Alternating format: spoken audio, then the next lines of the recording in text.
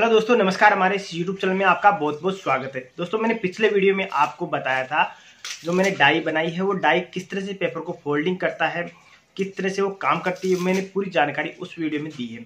तो दोस्तों, आज आपको मैं बताने वाला हूँ कि वो डाई हम किस तरह से बना सके। मेरे को पता था कि आप ज़रूर कमेंट करोगे, तो मैंने पहले ही वीडियो रखा है। तो आज आपको मैं बताने वाला हूँ कि हम किस तरह से उसको बना सके और आसान तरीका है दोस्तों बनाने का। तो आज वीडियो में आप पूरा देखिएगा डाई को किस तरह से बनाते हैं और वो किस तरह से काम करती है। तो दोस्तों, अगर आप चैनल पर पहली बार आए हो तो सब्सक्राइब करके बेल आइकन को ऑन कर लीजिएगा, क्योंकि मैं इस चैनल पर टेक्निकल से रिलेटेड वीडियो आपके लिए हमेशा लाता रहता हूं। तो चलो आज की वीडियो शुरू करते हैं।